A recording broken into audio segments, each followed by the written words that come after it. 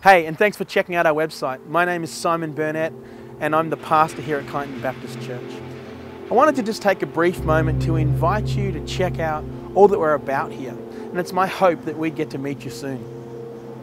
You know, I regularly get asked, well, you must be religious if you're a pastor.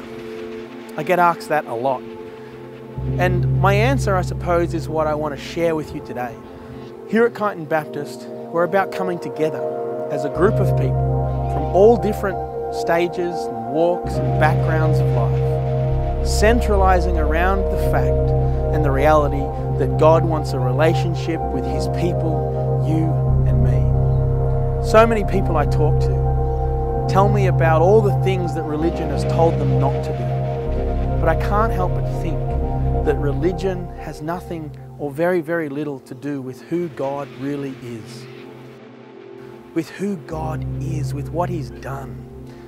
It has nothing to do with how God has made you and me. Religion has nothing to do with it. So instead of thinking of the church as a religious institution, I like to think of our church as a life-giving church rather than a life-taking church.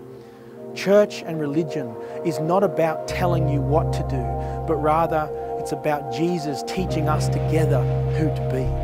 It's not about church and religion shaming you for all of your past hurts and stuff-ups.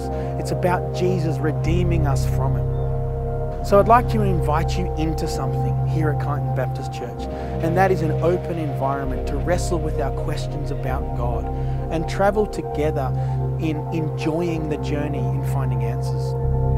You know, here we're passionate about our involvement in our local community, and I would love to get to know you through one of our ministries or one of our services here in Kyneton, Victoria.